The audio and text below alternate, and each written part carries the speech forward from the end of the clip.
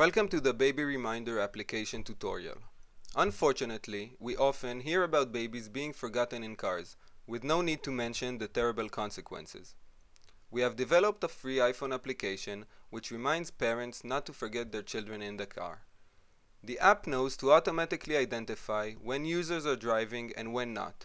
It determines when you have arrived at your final destination and alerts you not to forget your baby in the car. Our goal is to save lives. Currently, we're at the home screen of the application. The application has two more screens, the time setting screen and the info screen.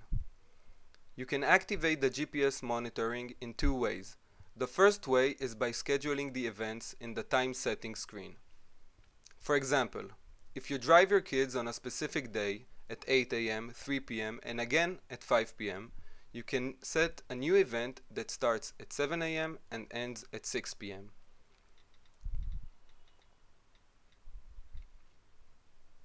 You also have the ability to repeat this event for your chosen weekdays.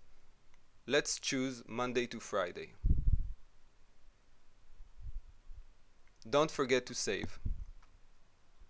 At 7 a.m. on your chosen days, you will receive an alert mentioning the time to activate Baby Reminder has come.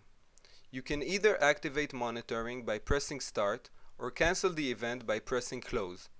Don't worry, if you're still driving, Baby Reminder will continue monitoring although end time has passed. The second way to start monitoring is pressing the green balloon in the main screen.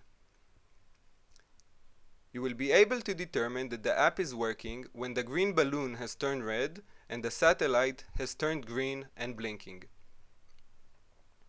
You can stop the monitoring anytime you wish simply by clicking the red balloon. In the info screen, you will find contact information, a user guide, and links to different social networks. Thank you for choosing Baby Reminder.